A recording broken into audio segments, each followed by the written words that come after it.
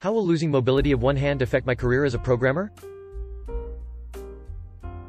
The effects of a genetic disorder started affecting one of my hands.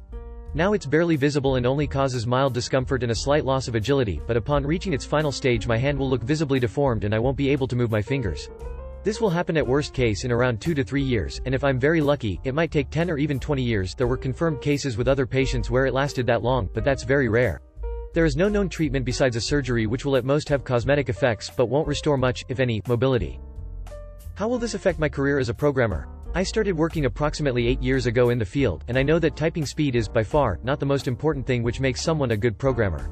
However, we often do need to type a lot of code, and losing one hand will drastically limit my typing speed and cause my remaining hand to tire faster.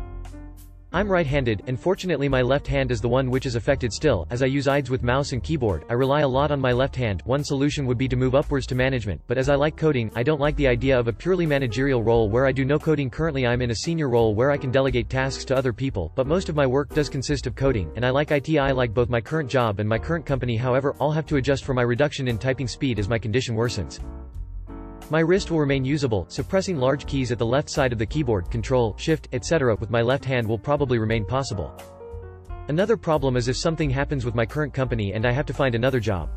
Now, for half a year or maybe a year, I will probably still be able to hide my condition, not that I would find such a thing ethical, but advertising it in the interview is also not a thing which I know whether it's a good idea. But after that, why would someone hire me if they can find someone of similar skill and experience who has 2 healthy hands? I'm in my early 30s and could still learn a new profession, if that would be really necessary, but I would prefer not to. Are there any among you who are professional programmers and have only one useful hand? Is it possible to adjust and be an effective programmer with only one hand? I'm a longtime member of this community, but for this question I'll keep up anonymity for the time being. Edit. Thank you for all the answers, suggestions and encouragement. I even feel a little bit ashamed for asking, as I realize that there are many people with conditions much worse than mine. Having a functioning wrist, a lot can be done with the thumb and index fingers even if they have very limited mobility, and they still manage it very well.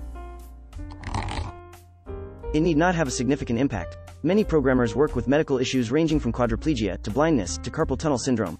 Some programmers have long and productive careers without ever learning to touch type. I personally have found that being able to touch type reasonably quickly does help my productivity, but after working for 35 years as a developer I've found that I spend way more time reading and thinking than I do typing. I'd suggest getting in touch with an occupational therapist and start getting up to speed on assistive technologies that will help you maintain your productivity. I am a web developer, and I lack the use of both hands and wrists due to quadriplegia. You need not fear that losing the use of a hand excludes you from the programming field. As you say, there is much more to programming than typing speed. I type at a sad maximum of 20 WPM, yet I still am considered a competent developer. However, there are difficulties that lead to topics you may need to think about sooner or later. Disclaimer: my level of ability is very different from your prognosis, so I may see things very differently than you will actually experience them. I am drawing from my own challenges while writing this. I am also from the US. Assistive technology and accommodations. I have actually found programming to be a particularly forgiving occupation for mobility issues. Computers and workstations can be modified in numerous ways, and details like autocomplete and key bindings can be a big help. You may find equipment that suits your needs, such as an adaptive keyboard or even something as simple as a hand brace. I'd advise you to consider these assistive tools, but don't feel required to use them. No solution works for everyone, and things that others, occupational therapists, concerned friends, believe will help might not always be useful. For instance, I forego voice-to-text for programming because I find it clunky for that purpose and speaking disrupts my thought process. Your employer or government agencies will usually be willing to help you acquire assistive technology that you need to work. Applying for new jobs. In the event that you do find yourself being passed over on account of your condition, what I have found to be the greatest help in overcoming employers' perceptions that a lack of mobility will significantly affect your work is having people who know that is not the case and who are willing to recommend you.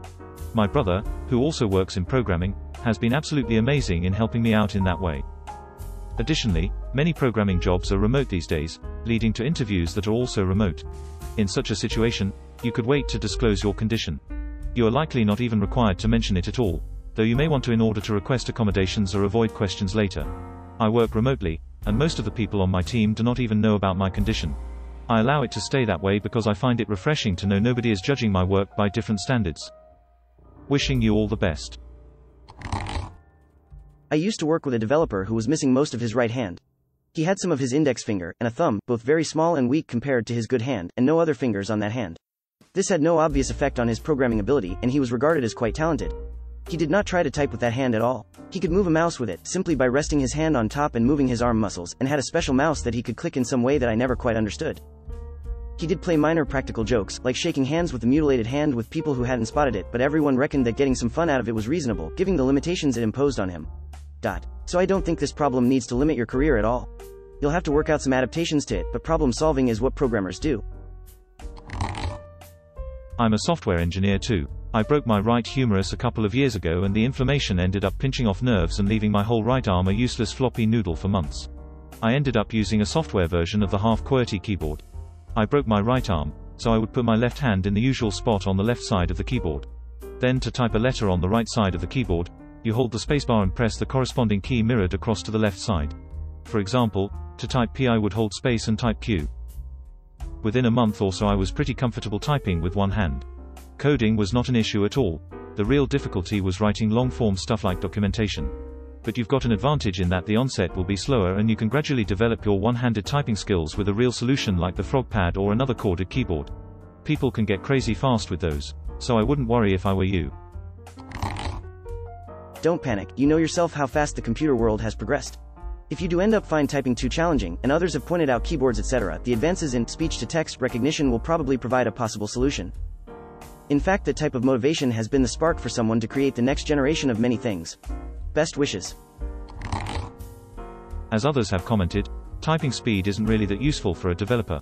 That said, it can be useful to keep your eyes on the screen while typing, so you might be interested in using a keyboard that allows you to touch type with one hand, such as a corded keyboard or a single-hand keyboard. I'm one of those. I was born with one hand. My right hand is kinda like a stub, and I use it for typing. It's like I'm typing with 6 fingers instead of 10, but still pretty fast. It has zero effect on my programming abilities whatsoever. I don't use any assistive devices at all. I use a QWERTY keyboard and an ambidextrous mouse. I don't use assistive devices mostly because that restricts my ability to use new gadgets or go type on a colleague's computer when doing some pair programming. If you can use a finger on your other hand to type using some arm and wrist muscles, you probably don't need anything extra. Just some getting used to. If you're gonna write with one hand only, take a look at some Dvorak keyboard layouts, they have one-handed versions as well. I tried it, but I like QWERTY better. I bet this will have zero effect on your ability as a programmer.